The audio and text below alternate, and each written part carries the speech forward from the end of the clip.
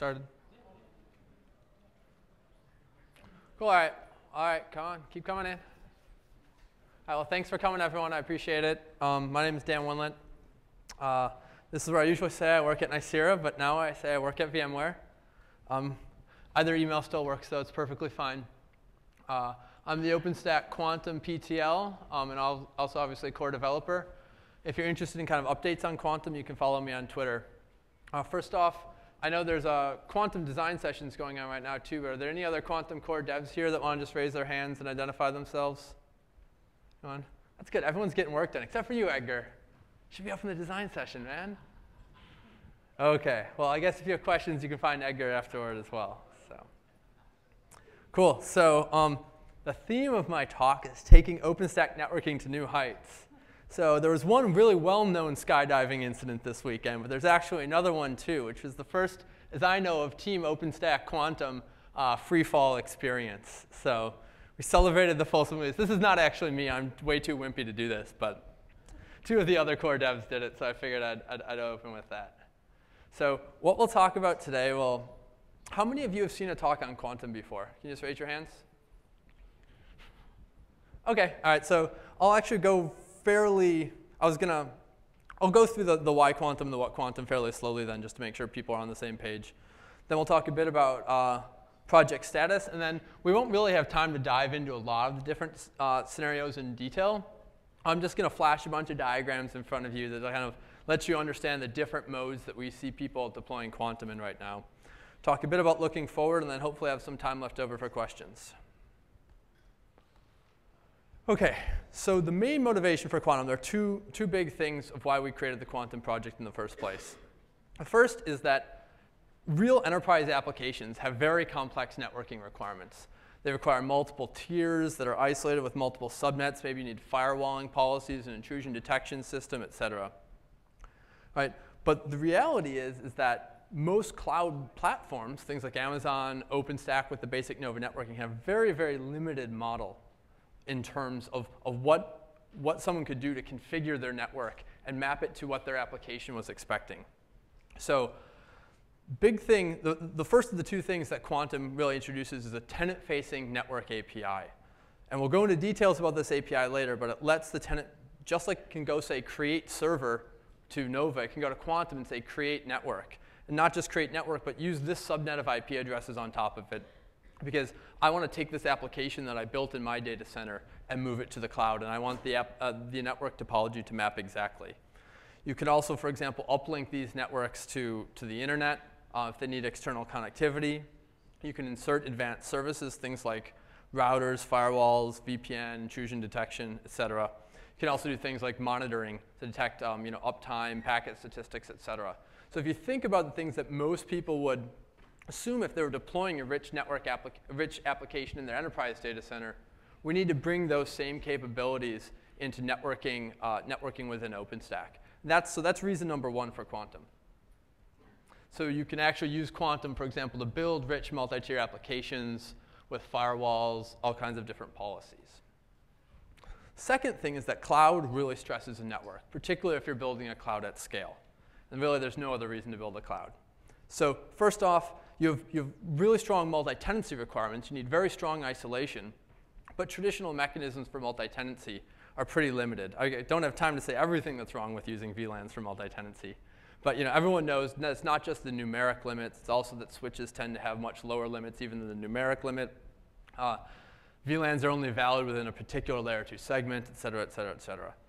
So there's also the fact that traditional networking gear is designed around a model that's a lot about manual provisioning. Someone actually SSHs into a switch and enables some VLANs. Everything about cloud, the entire point of cloud, is to be on demand. If you have a human in the loop when you're provisioning an application, you've already lost in the cloud world. Additionally, the idea of cloud is to let you build large pools of capacity and potentially use the compute capacity wherever it exists. And yet, that's actually not how networks work. Networks tend to give you an IP address that's actually according to whatever physical pod you're located in. And that would mean that you wouldn't necessarily be able to migrate, for example, VM from one part of your data center to another part of your data center. So again, the point is that cloud really stress networks in ways that they weren't kind of traditionally built for. So what you want is some super new technology. Now, we're not going to say what technology, because quantum's not about a particular technology. It's about a platform and a plug-in architecture that lets you plug in different back-end technologies. So I have my list of buzzwords up here. You can pick your favorite buzzword, find out what people tell you that buzzword means, but you can use those buzzwords or any combination of them or whatever vendor, technology, et cetera, open source, closed source, we'll talk about that later. And you can leverage them to expose those generic quantum APIs. Does that make sense at a high level? All right, let's keep moving. OK, so now we'll talk about what quantum is. So quantum is another independent service within OpenStack, just like Nova or Cinder or whatever. And so the basic model of an OpenStack service is that you have a generic tenant API that can be spoken to directly with code via CLI or via GUI like Horizon. And those hit generic logical APIs that aren't about how the resources are physically instantiated. They're just about how they're logically consumed. And the operator, the cloud operator, can select different backends. And so, for example, on compute, you may choose KVM or Zen server. You may choose the OVS plugin on the network. You may choose Ceph or any other storage technology on the back end. So this is kind of going to be how you should think about every OpenStack service and also quantum in particular. So first, we're going to talk about that first part, which is the API. So as I mentioned, Nova, we're all pretty familiar with it as abstractions of a virtual server. So you can make an API call, say, create me a server with these properties. And in quantum, it's very similar. You can say, create me a network with these properties. And a network in quantum corresponds to essentially a logical VLAN, an isolated layer 2 segment that you can then associate subnets with. Subnets represent the IP address ranges that you get that VMs will be allocated IP addresses out of. They also represent associated configuration, DNS configuration, host routes, that sort of stuff. The important thing to think about is that these quantum networks are completely isolated and multi-tenant in the same way that it doesn't matter that two VMs are running on the same physical server. They're completely isolated. It's exactly the same thing that two quantum networks may share the same physical network substrate, but they're completely isolated such that the tenant has this very simple, clean, logical model where they can think they're the only person that matters in the world and that they just have their network and they can build their network topologies as if they actually own the data center resources themselves. So here's an example just to talk through of how some quantum API calls might go. So you can create a network, associate a subnet with it, create another network, associate a subnet with it. Important thing is quantum actually supports overlapping IP addresses. So two tenants, for example, that want to use the same set of internal IP addresses for their applications. For example, they were using RFC 1918 space in their own data center. They want to bring that application over. They can continue to use those IP addresses. They don't need to reconfigure all of their applications. This is actually something that's very important in practice. And then you can spin up VMs. And as you spin up VMs, you can define the set of NICs that are going to be on that VM and what network they attach to. So I could spin up one VM on this network, one VM on that one. They're going to get IP addresses allocated out of the subnets that are associated with those networks. I could even spin up a VM with two NICs, one on each network. And then we're even just starting to venture into this world of more advanced network services. We'll talk more about this later. But you could instantiate a router, which is an L3 forwarding device, and plug that into networks as well. And the router, for example, may be applying SNAT or DNAT policies or some type of firewalling.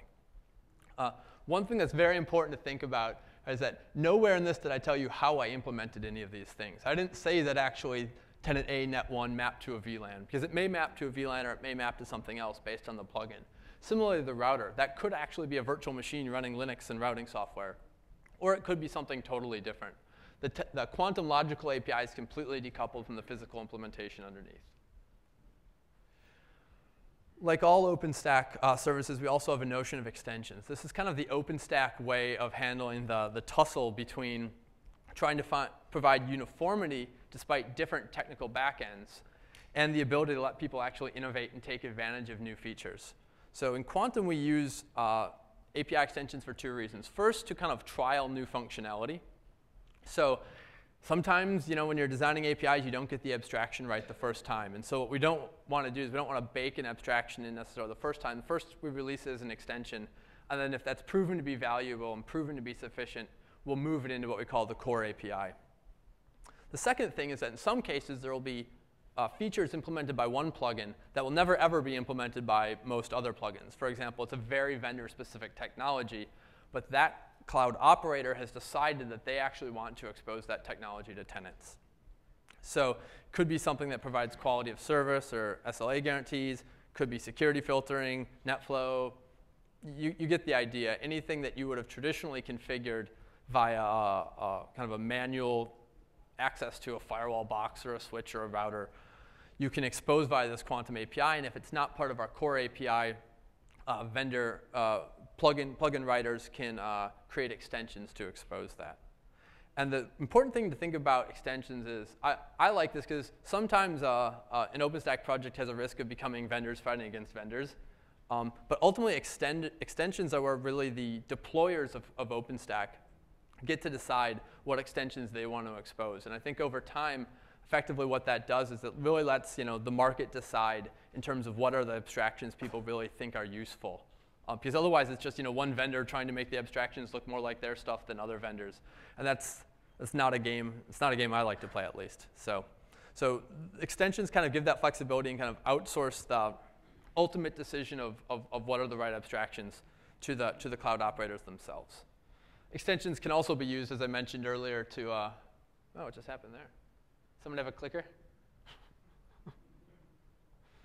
OK. It can also be used to expose entirely new services, things like the routers or whatever. So now that was the abstract API. That's going to be the same across different Quantum deployments, modulo the extensions. We'll talk about now is the plugin architecture. So this is a high-level logical diagram. As I mentioned, you have this uniform logical API for all clients that will include the core API, which are the basic CRUD operations on networks, ports, and subnets. You may have certain API extensions that are supported by that plugin. And then you have external tools like tenant scripts, GUI, other orchestration code that calls this logical API. And these API calls essentially get passed into the plugin. And the plugin who is really the code, I think of people as code, or code as people. That decides how to map these logical abstractions onto the physical world depending on the technology and kind of the strategy that plugin has chosen. So a simple way to think about a plugin in a completely generic sense is that it's going to go out, it's going to talk to the switching infrastructure that's adjacent to each, if you're just using Nova, to each Nova compute node.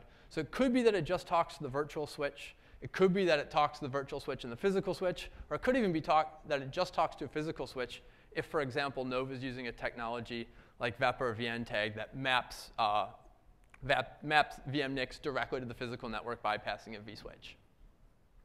And then each plugin is actually going to make certain assumptions about the physical network. And this is actually a very important thing to understand when you're looking at one plugin versus another, which is to say, a simple plugin might assume that all VLANs are trunked everywhere. But other plugins, for example, that use overlays may say, well, it doesn't really matter what the physical topology of your network is. You don't have to access your hardware. We'll overlay on top of it. So that can be one of the key differences between different plugins. So this is something I like to use to really emphasize how there could be any back-end implementation to Quantum. Some are good, some are bad. The simplest one in my mind would be you get an API call, they dump that JSON into an email, it goes to your network guy or girl. That network guy or girl does what they've always done in the old world. They SSH into a switch, they set up VLANs, et cetera, and then they send an email back and the web request returns. Right? Obviously, this is a terrible, terrible idea, but it gets to the point of Quantum doesn't specify what is actually happening on the back end. That's ultimately the plugin. And you can think of different plugins as being different strategies for how to solve the problem of automatically kind of provisioning these network topologies. So when you think about Quantum plugins, there's all kinds of trade-offs to think about. Just like when you're buying a car, different features, different quality, different aesthetics, all kinds of things. Scalability, forwarding performance, what hypervisors they're compatible with. Again, what assumptions they make about the physical hardware. Do they assume the hardware is from a particular vendor? Do they assume there's some physical topology in your network? What manageability and troubleshooting tools come with it?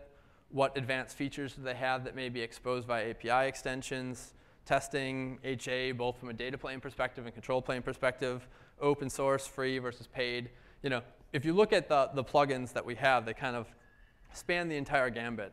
And ultimately, it's about giving cloud operators the flexibility to make those choices. So the plugin ecosystem as it exists today, there's two kind of common open source plugins, which is the Linux Bridge and the Open vSwitch plugin. There's also another one that's called the Ryu, which is an open source OpenFlow controller. And there's a couple of vendors that are behind plugins as well. So the Cisco, Nicira, and NEC plugins are merged into the main repo. So they're kind of officially supported by the core team. But there's a lot of other people who have announced additional plugins. Either, I'm not sure if they're released or not, or whether they're just kind of demos at this point. But they're all people who are kind of subscribing to this model of implementing a quantum plugin. And I think it shows really good momentum for the community. OK, so project status. So before we actually talk about features or what was in the fulsome release, there's actually one thing that, to me, is actually the most exciting thing about Quantum in the past 6 months, which is that we've really had extremely great growth in getting not just new people contributing code to the project, but new core developers. So I think Nicira, Cisco, and Rackspace have been involved for quite a while at this point. But just in the past about 6 to 8 months, we've had Red Hat, DreamHost, IBM, NTT, NEC, Internap, and other players really step up and start contributing to the project. And this is, really, to me, represents a move from Quantum, to more of a true community model, which is something I think is very exciting. OK, so 6 months ago, if you were at the talk, we had just released Essex. And Essex was our first what's called an incubation release. So we weren't considered we're an OpenStack project, but we are not what's called a core OpenStack project, meaning the core team, the docs team, et cetera, did not officially support our stuff. We were on our way to becoming core. So 6 months ago, we had a V1 version of our API that was really just about defining layer 2 connectivity and letting VMs plug into different L2 subnets, not about, for example, IP address management or anything else. And the second thing is we only really delivered on one of the two goals of Quantum that I mentioned before. The first goal that I mentioned was the tenant-facing API. And V1 of the Quantum API actually wasn't truly tenant-facing. It was that Nova proxied calls on behalf of tenants. And so tenants really couldn't define their own rich network topologies. It was more a model that the administrator could define them on behalf of them. The benefit that we did have in the V1 version of Quantum was that you could have the different pluggable backends. So most people that, this is in production at several early adopters. For the most part, their driving motivation for deploying Essex was about being able to plug in different network backends to, for example, avoid limitations on VLANs, things like that. So now, with Folsom, we're really excited because this is our first core release. This means we're official, just like all the other projects, we're an officially core project. We released V2 of the API. This is actually a pretty substantial change to the API in that it previously, IP address management had been handled by Nova.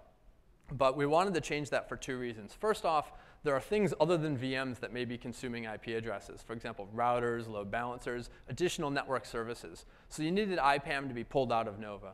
The second thing is that Nova actually had a very limited model for IPAM. They didn't allow overlapping IP addresses, even if they were on different layer 2 segments. So we actually pulled IP address management and the associated DHCP functionality to inject those IP addresses into VMs. And we moved that into Quantum in the Folsom release. We also integrated with Keystone. Thank you, Joe. So that was obviously a critical part of actually being able to expose an API to a tenant, not just to another OpenStack service. And we integrated with Horizon. Anyone on the Horizon team here? Thanks for the help. So they're really great about that. So what's that? Gabriel says you're welcome. OK, thanks. We also we updated the CLI. We added a lot of new functionality there.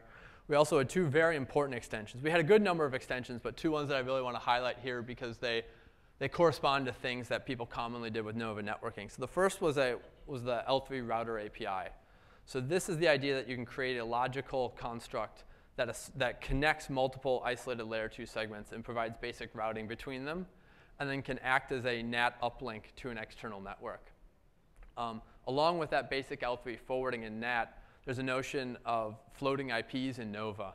And this is how Quantum ends up providing an equivalent functionality. So floating IP is a notion that you can have VMs that are on private addresses behind a router, so they're protected.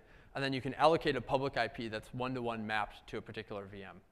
So we have kind of the L3 and floating IP support that's equivalent to Nova. It's also a notion, another extension of something we call provider networks. So in most cases, when a tenant wants to allocate a network, they're allocating it from a pool of possible networks that that tenant could use. Let's say you have a simple plugin, and you're using VLANs for isolation.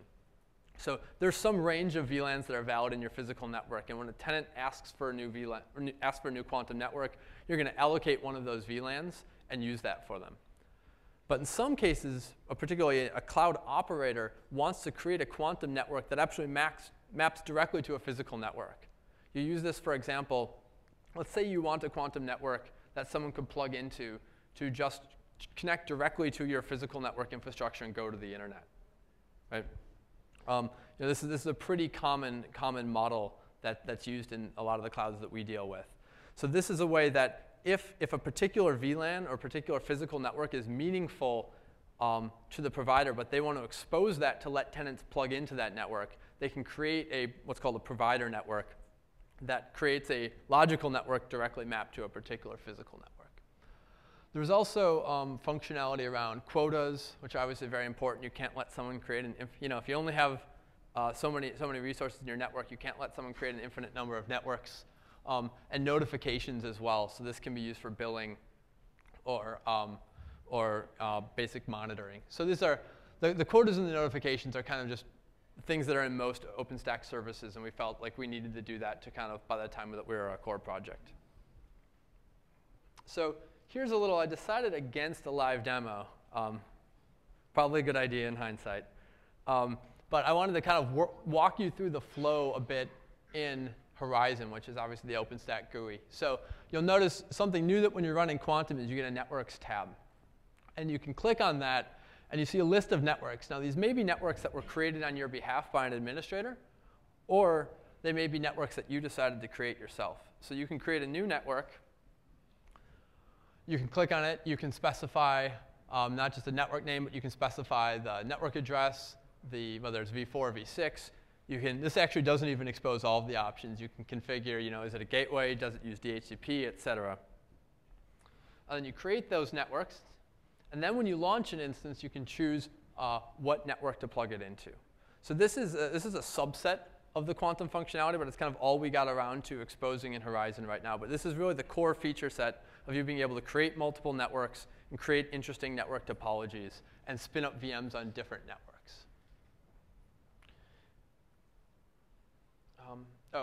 Actually, I've got another slide on this later. So one of the main questions we actually get with Quantum becoming core is what happens with Nova Network? And I've spent a lot of time talking to Vish, who's the PTL for Quantum, about this. And our general rule is no forklifts. So I think it's a critical time for the OpenStack community in terms of convincing people that we're not going to go just redesign them and tell them they have to rip their old stuff out and put new stuff in. So essentially what we've done is we've said we're going to freeze, from a new feature perspective, we're going to freeze Nova Network. So no new functionality goes into Nova Network. And then what we're going to do is we're going to make sure Quantum is updated to cover all of the key use cases that Nova Network supports. There's still a couple gaps that we need to handle in Grizzly before that's really truly happened. And then even then, because we're being extra cautious, even in Grizzly, we're not going to get rid of the Nova Network stuff. What we'll likely do is deprecate it and target that for an H release. So number one takeaway is don't panic. Your existing deployments with Nova Network aren't going away, or it's not going to be immediately deprecated. And to some degree, Nova will actually probably always keep some network functionality, at least enough to do the basic flat networking. The other main question I get is, should I start using Quantum? Oh, it's core now. Should I start using it? And my usual take, you probably expect me to say yes, yes, yes, yes. My usual take, though, is actually a little more cautious, which is to say you have to go back to the reason we created the project in the first place. is, do you have demand for creating rich, an API to create rich network topologies? Are you limited by that today, or is the flat networking model for you perfectly fine in Nova? Same thing about, are you being constrained by physical network issues like the number of VLANs or the size of your layer 2 pods, those types of things. If you're running into those issues, I'd say go for it. Quantum's designed exactly to be tackling a lot of those issues. But I'm not going to tell you to go to Quantum just because I think it's cool and I spend all my time thinking about it. If Nova Network is fine for you, you can feel free to stay on it, at least for a couple more releases. So if you want to take Quantum for a spin, we've got admin documentation up here. We've got Ubuntu and Red Hat deployments covered in the admin docs. I will kindly request that you please read the entire document. Some people tend to say, oh, I've read the docs, but they haven't really read the docs. So when you read the docs, always come back. We're very, very happy to get suggestions in terms of, oh, I was looking for this thing in this section, but it wasn't, it was way down in this section or something like that, or you actually did miss this. Feedback on docs is super valuable, as well as bug reports. And then if you're a developer, you can actually, it's been integrated in the DevStack for a while. So you can just download DevStack. You can look at this page for exactly what you need to put in your local RC, and you can just go for it. So the other great way to get more familiar with Quantum is that we're actually, my team, the Nicira team is doing a hands-on Quantum deployment workshop Thursday, 9 a.m. to 10:30 a.m. And I guess this is Manchester E, right?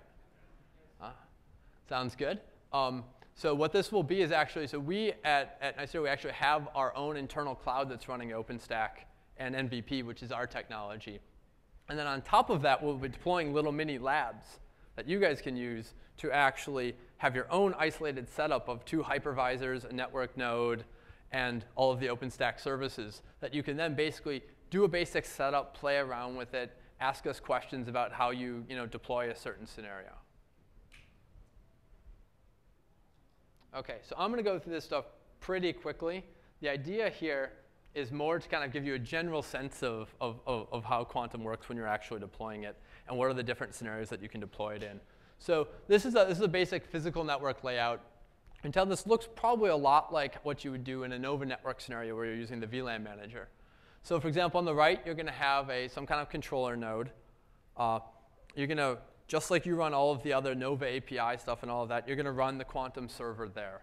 The Quantum server is both the generic API code and the kind of the base plugin code that gets those calls from the API and dispatches them and goes and talks to various switches. You're also going to have, obviously, a set of hypervisors that are running Nova Compute and potentially an agent that may be specific to your plugin. This depends on what plugin you're using.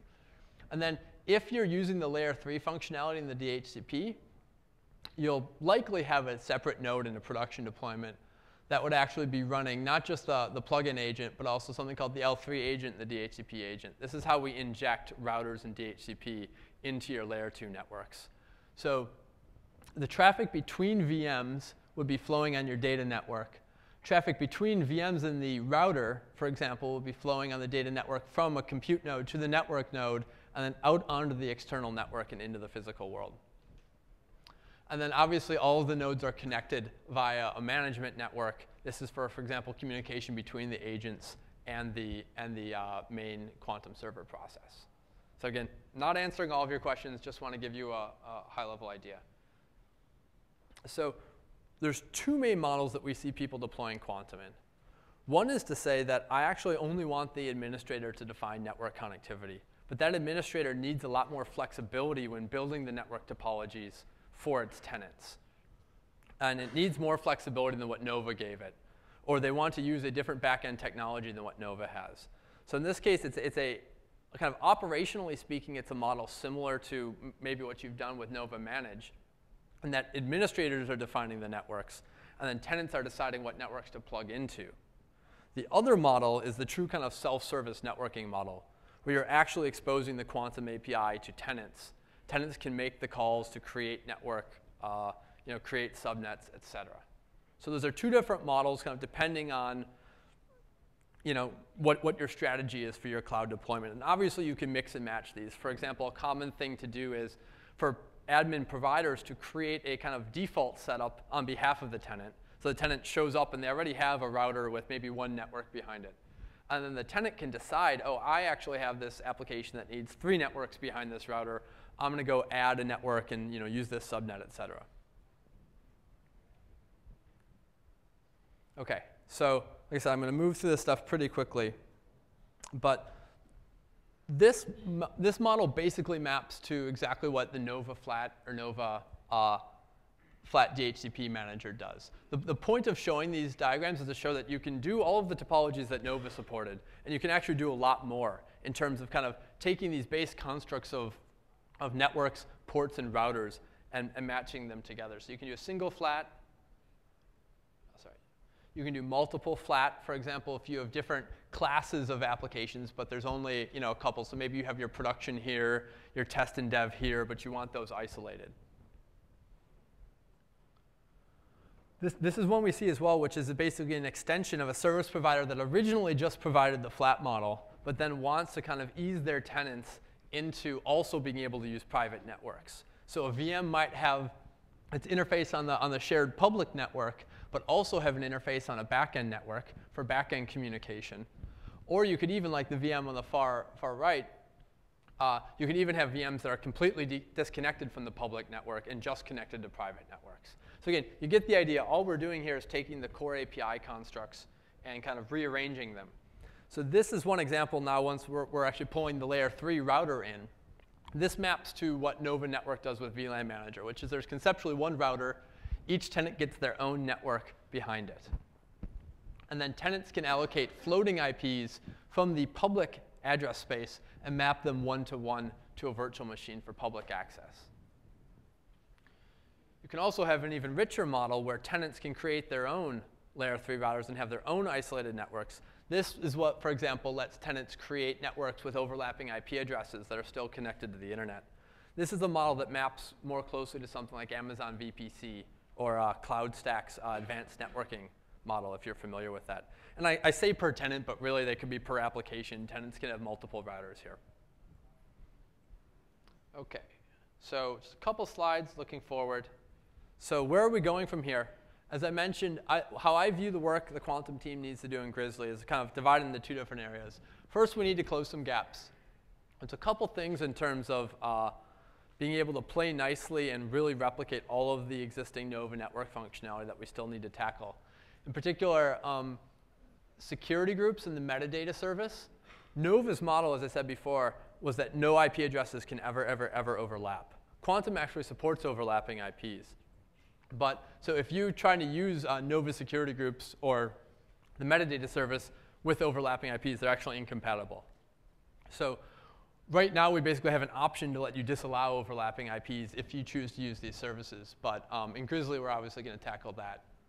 There's also the notion of a multi-host, which is not to be confused with being able to have multiple compute nodes.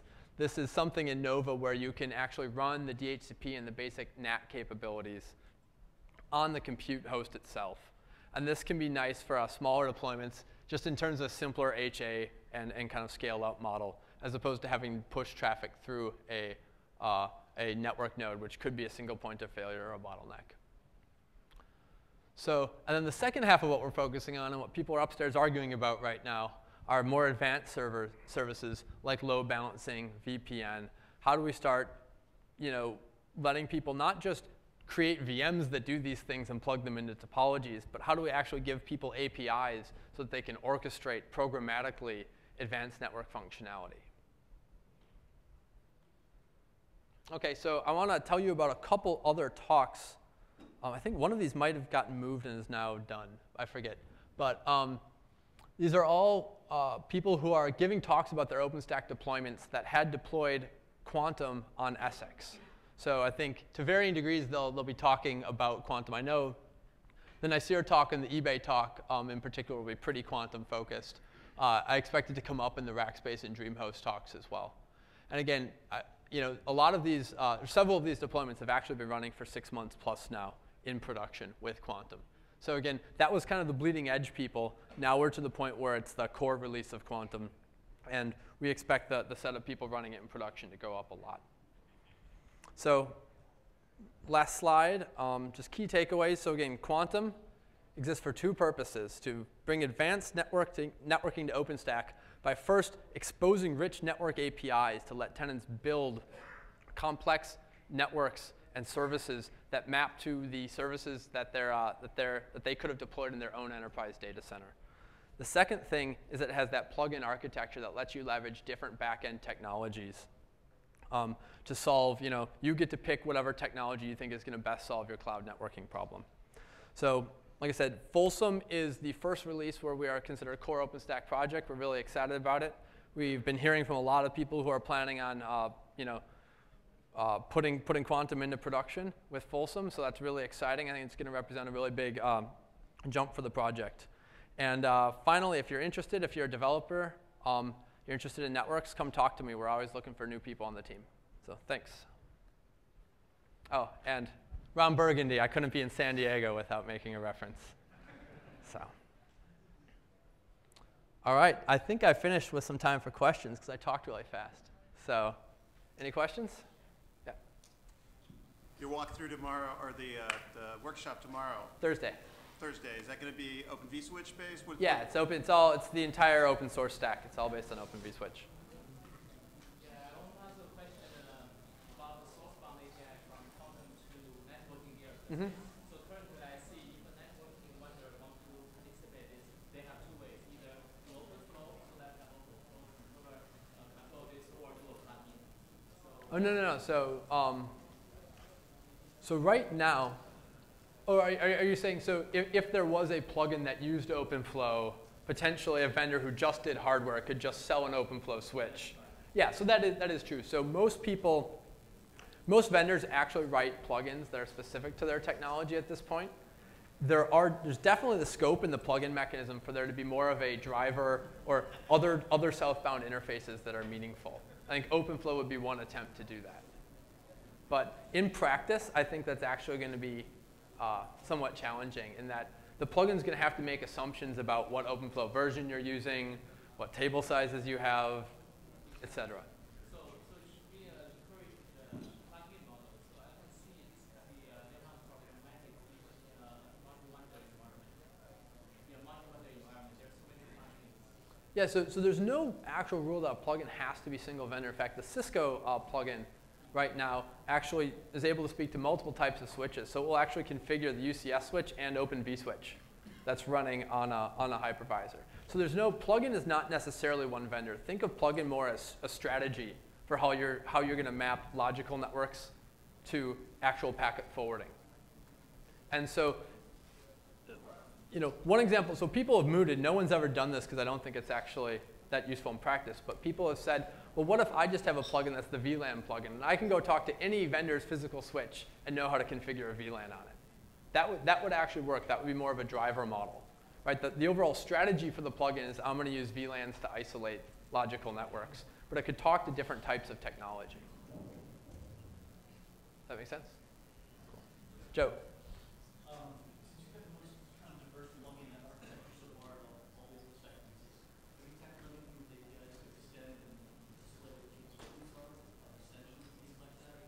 So no. So you can, if you query /extensions in Quantum, you'll get a list of the extensions that are supported by the plugin that are currently running. Yeah. So yeah, it's something we've talked about with, yeah. No other questions? Wow. All right, well, thanks. Happy to chat with you afterwards.